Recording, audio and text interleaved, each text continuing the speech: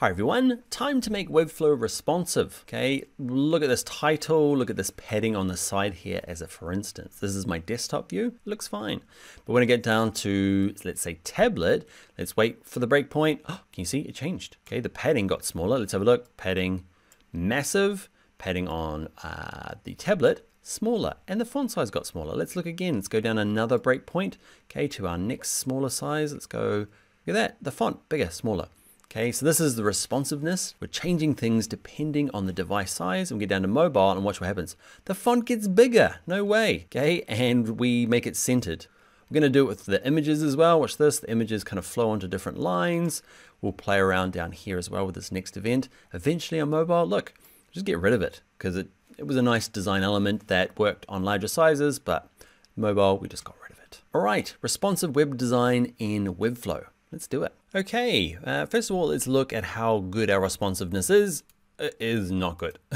We are so bad at responsiveness at the moment. So how it works in Webflow is it's desktop first. So you're going to kind of start here. Don't be adjusting your phone stuff and getting it ready here, because there is something called the CSS flow. So what happens is there's these things called breakpoints.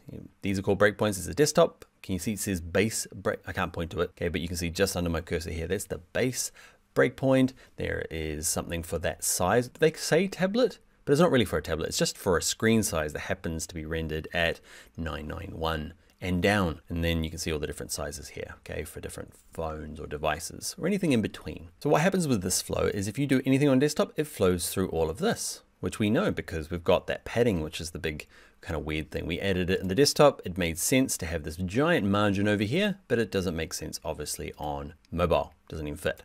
So we don't jump to fix mobile. We've got to fix all four of these breakpoints. Okay, so we're going to go here because what I want to show you is if I change, we'll just do this heading text. We'll do something simple. So I've got this thing called heading one.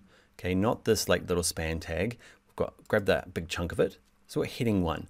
On desktop, it fits, there's a lot of room, it's lovely. On here, it's getting a bit tight. So what I'm gonna do is just do a really small font size change. We've already got a class applied to it, handy. Okay, and I'm gonna say, I'm gonna close all these down, I'm gonna mess with typography. I'm gonna say typography. You see these things are amber? It means that the styling is coming from somewhere else. It is actually coming from, if I click on it, it says, hey, I'm getting my values from somewhere else. I'm getting it from, see this little icon? I'm getting it from my H1 tag, but I'm getting it from, see that little icon matches this icon up here? Okay, so that's where he's getting his styling from. That's why it's not blue. Back here at desktop, it's not blue. Why is it not blue? Anyway, where is it getting its styling from? It's getting it from the H1 tag, okay, generic one. Ignore that. It'll become clearer later on. So it's getting it from the desktop. So I'm gonna override that, okay, and just say a little bit smaller. I'm using my arrow key and just clicking down until I'm happy with it on that tablet size. Now let's look at phone horizontal. Okay, oh, it doesn't fit. It even breaks onto two lines. So bad. Okay, so I'm going to say here, let's hover above it. This is going to make more sense. See, this is amber. It's getting its styling from, it's getting from the heading one style on the tablet. There you go. That's where it's getting its styling from. Okay, so I'm going to say you are going to be even smaller. I'm using my down arrow. Okay. There you go. And then who's visiting my website horizontally on a phone though? Don't think that. Think there's screen sizes that are just this size. Okay. They just are. Okay. And let's look at mobile portrait. Okay. And I'm going to actually make it bigger. You're like, what? Bigger? I am. I'm going to make it bigger. Okay. Because I have to break onto two lines. So I'm just going to own those two lines and make it nice and big. So let's do a little preview. Let's go to our little preview mode and have a look. So desktop, okay, it's this size. Tablet, it drops down size. And watch this, I'm just gonna drag it because it's more interesting to see the breakpoints. So it goes, watch this, I drag it bigger. It's gonna go back up to desktop. Drag it to go to tablet, and eventually I'm gonna get to here. That's why they call them breakpoints. It's gonna get here and gonna go snap. Okay, so it's going, you can see it changing up here when I drag the sides. Can you see the changing? It gets even smaller. Okay, but it's trying to occupy, there's quite a range, can you see? It doesn't look really good there, it just gets smaller. But it's occupying this kind of, pixel range between these two different limits. So there's all sorts of screens. That's why responsive web design is tricky if you want to be pixel perfect. You basically can't. Okay, so it gets down here and eventually goes, boom, I'm mobile phone and I'm massive. Okay, and all these different mobile devices. It's kind of interesting as well to look at the different device. They give you some suggestions. Watch this. Let's turn the toggle, the preview off. If you drag that slider in here, so go to one of these other ones, anyone, okay, and drag this slider different from when the preview's on. We're just in the designer now. Watch what happens. Can you see it on the bottom? There's all these like, watch it, I'll drag it. You keep an eye down there. Can you see it'll show you all these different breakpoints and kind of snap to them? So the Kindle Fire. So if you're developing something that is specifically for the Kindle Fire, there you go. Okay, let's go out to a bigger size. There you go, the Surface Pro. Okay, is that Microsoft? Okay, you can go down to these different ones and you can go even smaller. Like let's go to phone and let's have a look at the different ones in here. So you can see, you can find your phone or your client's phone. That's probably more importantly, just to make sure it's looking good on the person who's going to be checking it. Okay, so let's have a little look. What do we got? Where's my one? Pixel 3. I think I've got a Pixel 4. Can't even remember. It's ancient anyway. So there you go. That's what it looks like on my phone. Okay, these are on the larger iPhones, the big Maxes. You can go all the way down to kind of like the NES. I didn't believe that. I was like, no way. I had an NES, or at least a friend had one. Okay, I went and Googled it, and yeah, it was 256 pixels when that was the resolution. Oh, it was lovely. Good gaming console. Anyway, so I was more of a Sega Master System kind of dude. Anyway, so that is our responsiveness. We've done it for the title. You can do it for anything, padding, color, size. So that's kind of it. I'm going to go through and style my site. I'm not going to touch the grid down the bottom here until the next video. So if you just want to jump to that, the rest of it, I'm just going to go through and fix some of the problems. You know, the navigation looks okay, but I'll adjust that because you might not have the, that luxury, or yours might be slightly problematic. I'll work on the padding. Yeah, let's do all that together if you would like. All right, remember though, you do not style it down here hoping to style things up the chain. Because watch this, if I go through and fix that padding here, I go, okay, I want the layout. Nope, I want the spacing, and I'm gonna adjust it down here. Not this one, I want the container or the section. Okay, and I'm gonna remove the padding here, right in like this. If I go up to the next one, it's back to the big one. It's back to the big one again, back to the big one. So it's best, otherwise I've got to change it every single time. Whereas if I undo that, go to the tablet version and make that a lot smaller, can you see the flows down to this one and that one? So it's better to start big, go smaller as you go along. Even though you really want to style the mobile, make sure you work through it kind of systematically. So I'm going to undo that because let's work on this one. So how does it look? Yeah, it looks good. I'm going to make that smaller. Obviously my padding over here doesn't make sense anymore. Can't really drag it very well to the right. Like rowing the boat. Here we go. Or just type it in, Dan. Go ahead. That's good enough. 149. Okay, so what else do I need to change on this one? Actually, let's do that padding. So, and then we'll kind of look at it, everything else. So okay, I would like you to go, what do we got? Padding on this one, let's just guess 50. Actually, go right to the edge. What have we got on that side? That has got 35. I'm going to do 35 on this other side. So actually, I'm going to go to my paragraph hero and say, actually, let's clear it out. Who remembers how to clear it? There's the reset option, or option click on a Mac, alt click on a PC. I'm going to get rid of it. Actually, no, I'm not. That's a good point. I was like, I'm going to clear it by going back to 0. Actually, I'm clearing it and it's going to say, I'm going to look back up the line to whatever paragraph said. Okay, sorry, paragraph, whatever the tablet said. Okay, and the tablet said 149, so this guy gets it. So I can't just like delete it or reset it. I actually have to say you're at 0. Okay, because what I'm going to do from now on is the section's going to take control. Why am I doing it this way? To confuse you. Mainly so that, I don't know why I'm doing it. So that's 35 on each side. It feels nice. Okay, over here, okay, the same thing. It's 35 either side, and this paragraph is set to 0. But in here, it's probably too wide. Okay, so 35, I'm going to hold down my option key on a Mac, alt key on a PC, get it reasonably close. The padding on the top is way too much. So I'm going to mobile device, I'm going to get it down, something like that. Or still feels too close. Don't be afraid as well to go through and check the different sizes. Remember, dragging it up, dragging it small, your Nintendo NES, okay, just to see what these all do. I think probably the padding's still too small on this mobile device. Here we go. They don't have to be equal. I've done it equal, but hey. Okay, let's look at, so let's have a little look. You. One thing I might do for this is I might go and be centered. And I'm actually going to look in here. Do I want that centered? Probably not. Just in here, I'm going to get you to be centered. So let's have a look. It gets bigger. Actually, when you're in this view, it's a little bit different, right? If you're in the preview mode, you can actually drag past breakpoints. Look, I can make it bigger and go to landscape, phone, tablet, desktop. Okay, when you're in not preview mode, you're in the designer, you can actually only work within the scope of, can you see I can't get any bigger? I can't go past that breakpoint. I don't know why. Okay, so let's have a look. Yep, I like it. We're gonna need to do something with the background and make it darker because that red against that background is not gonna work. I might have to ditch that red completely because it looks cool here, but on this device here, it's, yeah, a bit of a pain. What I might do, let's see if we can fix it. I know I'm gonna cause a can of worms here. I'm gonna go, let's fix that, even though I hadn't planned on it. Okay, so the background image here, I could go through and darken it. Remember, we've got two backgrounds. So on this one here, will it change just on this one? That's a good question. I don't even know.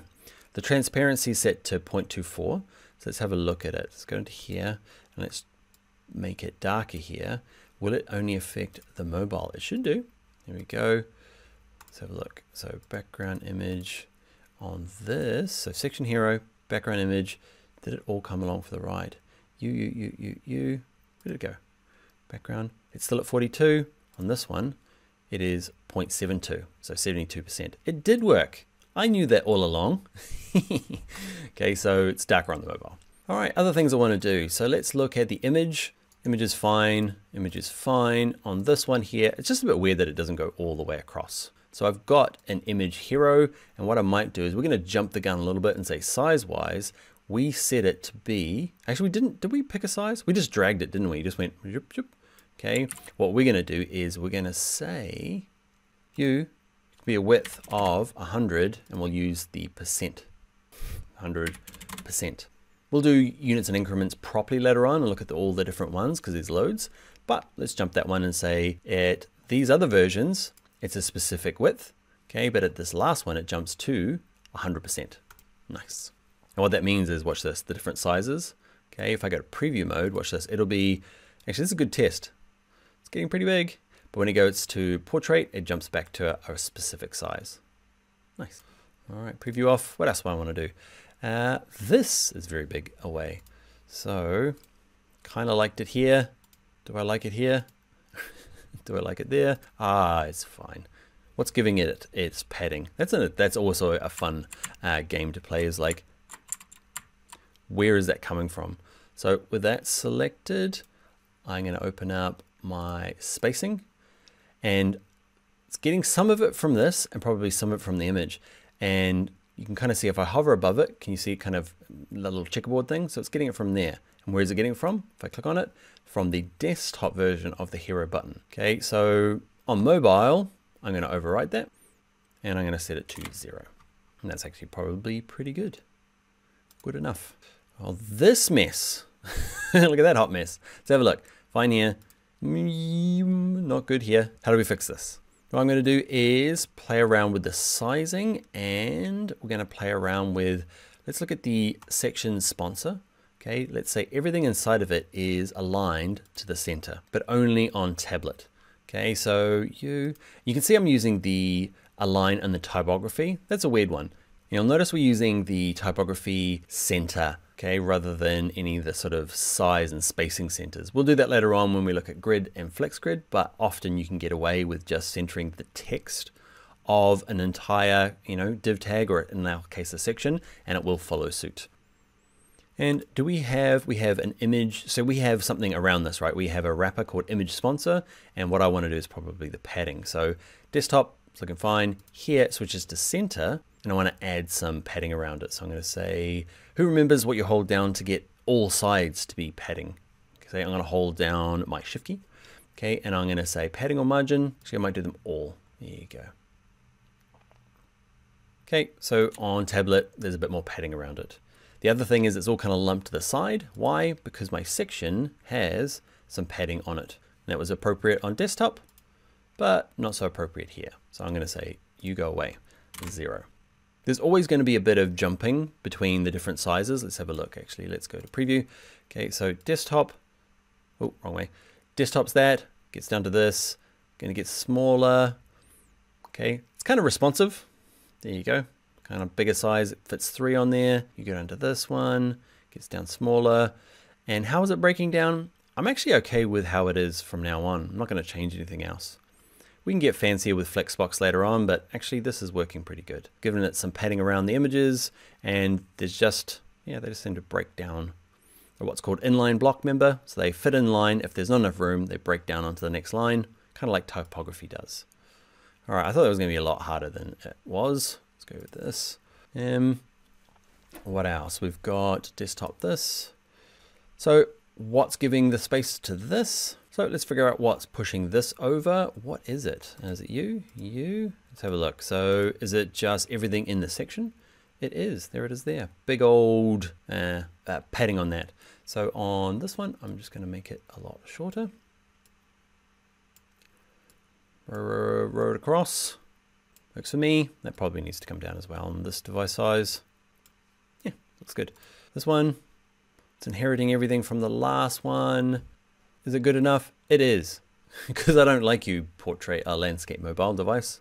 I kind of go tablet, have a look at this, make sure it's not too bad, and then go to mobile. It's really important. You shouldn't do that. Okay, and this one here, what I might do is actually this little design choice I had here, it doesn't really work on mobile. It needs to go away or get really small. Let's get rid of it. So with this section selected, I remember it's under borders. There it is there. So it's got a border of that left-hand side. Okay, if I click on this, of 50. So I'm just going to go 0. Gone on mobile. So let's preview it on desktop. It's there. Oh, on tablet, it's there. But when I get smaller, poof, gone. Okay, you can see what you're doing here, right? You know, just kind of work your way through all the elements, starting at the top. Work your way through. Don't skip landscape, mobile phone, and do this last one. So I'm going to go section next. I'm going to say all of this is going to be a lot smaller. I'm going to hold down my shift key and drag them all. Good enough. Is that all we got? We'll do grids in the next one, but I'm happy with how it's going. You're probably, because you're doing something on your own, you're probably going to have a few other bits that maybe aren't working or didn't go exactly like mine because we're using different sizes and different images and different text lengths. If there is anything, ask in the comments, but also know that we've got a chunk of the course left that, you know, we'll get through it all eventually. And the other thing you might be doing is your logo size. You know, ours is fine on these different devices. On this, you might decide that you want it to be smaller and this text to be smaller. Okay, up to you to get it to fit in, and maybe the padding gets a bit smaller. Brand, is that where it's getting its padding from? No, where is it getting its padding from? The image, yeah, the image is getting padding over there. Awesome, so work through yours and see what you can do, see if we can figure it out. Remember, starting here and working your way down. All right, that is how to make Webflow responsive. That, my friend, is the end of the video, but not the end of the course. The video you just watched, it is a small part of my larger course called Webflow Essentials. So if you enjoyed the video, my teaching style, there'll be a card up here you can click or a link in the description, okay? And come join me for the full course. Like the video as well if you enjoyed it. Subscribe to the channel for more stuff, but hopefully see you in the course. Bye.